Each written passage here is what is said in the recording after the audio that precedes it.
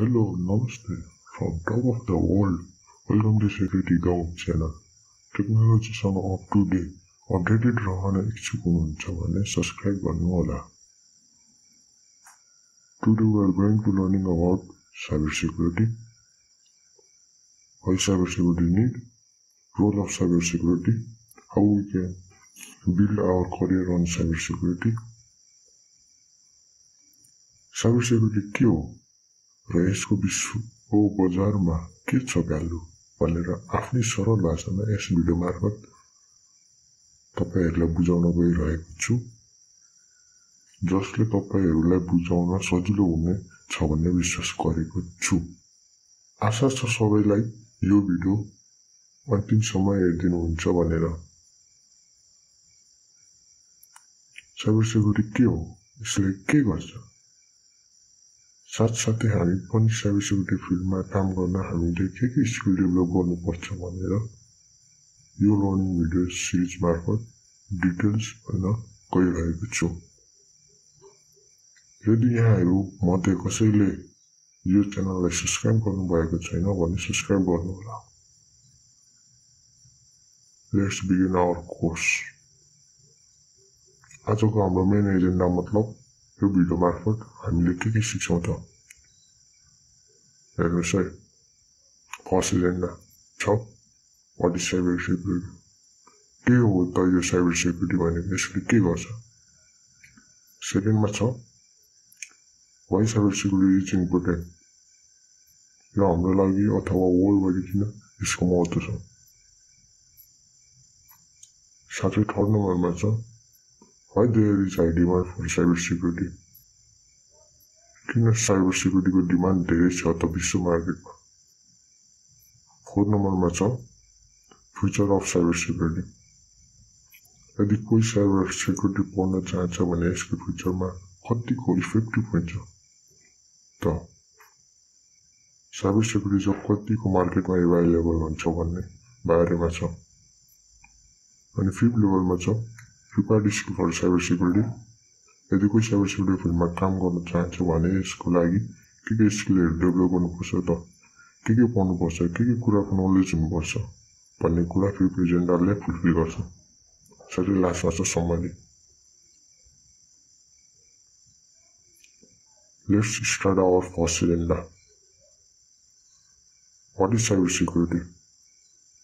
Cyber security भनेको कुनै पनि online system, cloud server application, website, इन्टरनेटसँग connected डिभाइसहरुमा कुनै पनि प्रकारको त्रुटि, कमजोरीहरु आउन नदिन अथवा कुनै पनि अनअथराइज पर्सनले कसैको तपाईको मेरो वा कुनै कम्पनीको कन्फिडेन्शियल इन्फर्मेसनहरु ह्याक नहोस् भनेर त्यसको सुरक्षाको लागि साइबर सिक्युरिटीको युज हुन्छ।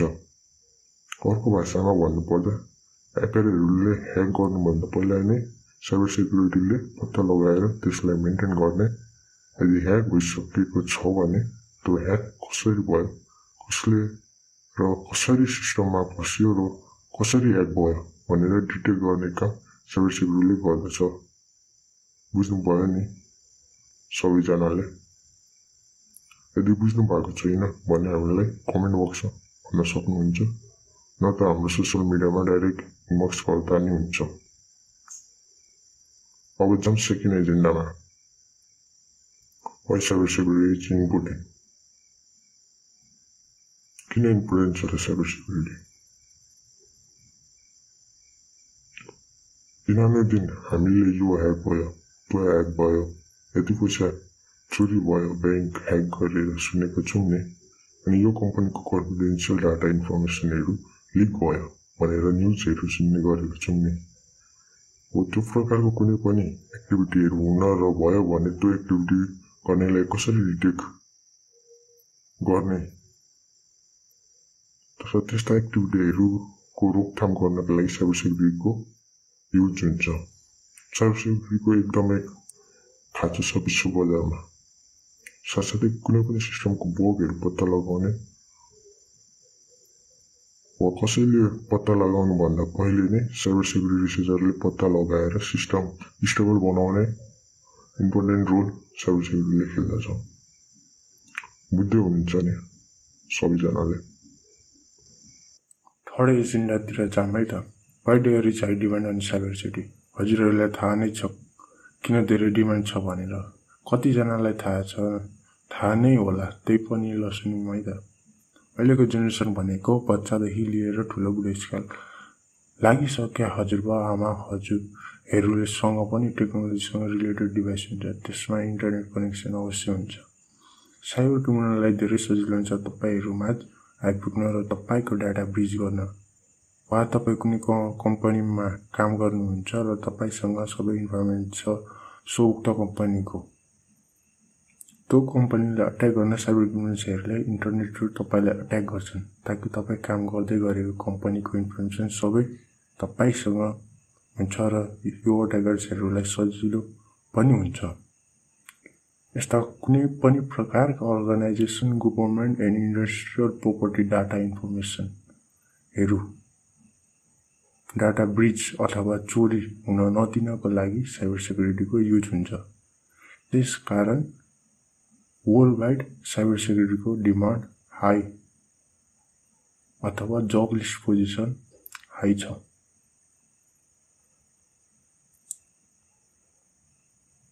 फोरमा छ future of cyber security world wide. 2014 मा साइबर सिक्युरिटी जब लिस्ट पोजिसन 1 मिलियन थियो र अहिले आएर 2020 मा त्यो जब लिस्ट पोजिसन अराउन्ड 3.5 मिलियन। त्यो पनि कति अनफुलफिल छन्।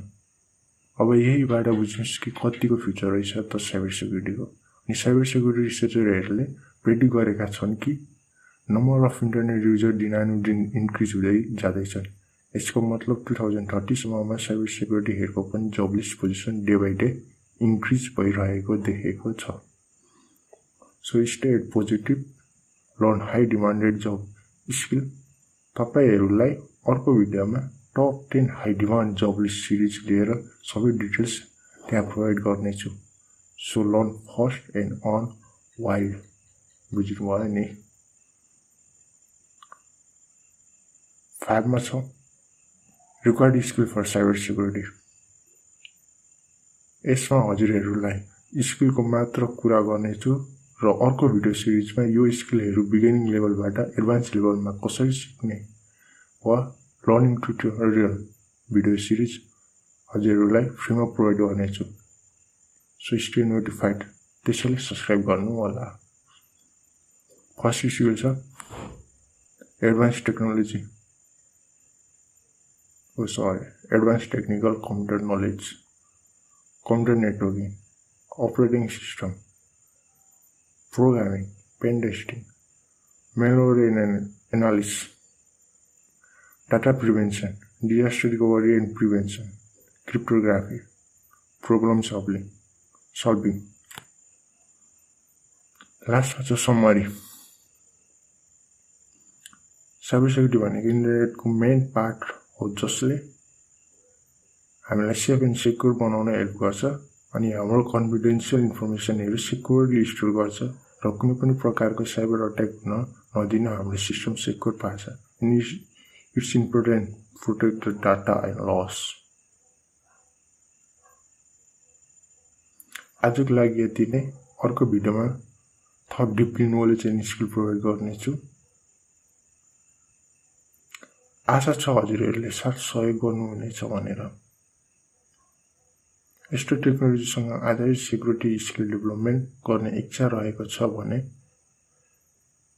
हाम्रो च्यानललाई सब्स्क्राइब गर्नुहोला। साथै programming language, web development, AI, machine learning, IoT technology involve सम्पूर्ण एजुकेसनल भिडियोहरू अपकमिङ डेजमा तपाईहरूलाई यस च्यानल मार्फत प्रोभाइड गरिनेछ।